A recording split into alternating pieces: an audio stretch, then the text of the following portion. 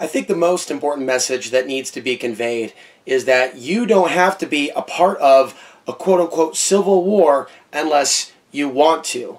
The point also needs to be made that it's not really a civil war. You're not really dealing with armies. You're dealing with increasingly violent political gangs.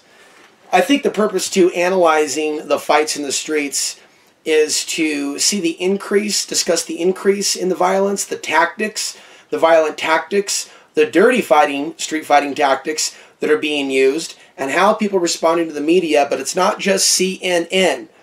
It is the overabundance of fight information on the internet, and we see how the algorithms are punishing those of us, right, that are involved in the independent media. Ultimately, people are distracted by the chaos, and it's even difficult to get support, for example, on the internet, unless we're taking a side. People are very passionate about their sides. It is very difficult for someone like me to make it in the independent media while, right, remaining truly independent. So I want to stress, right, that it takes two armies to have a war. Just like people said, well, you know, doesn't it take two militaries to have a war? Even Bill Hicks commenting on the first Gulf War. You know, don't you think a war takes two armies or militaries?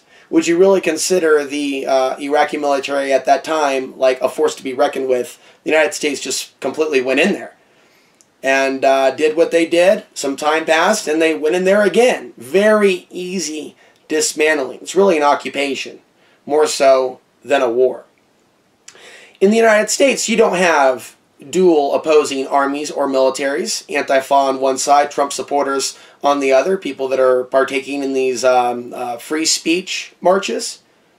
You have political gangs where you have people bringing brass knuckles, batons, helmets, stun guns, and God knows what else is going to appear. You see, you may be white, you may be black, you may be Middle Eastern, you may be Asian, you may be male, you may be female, and those may be aspects to describe who we are and what we are. Ultimately, that's not really what we are. That's a box. Now, if people want to live that box and then develop their tribe around these boxes and then conflicts with others that have beefs with those that are in those boxes, then that's what they want to do.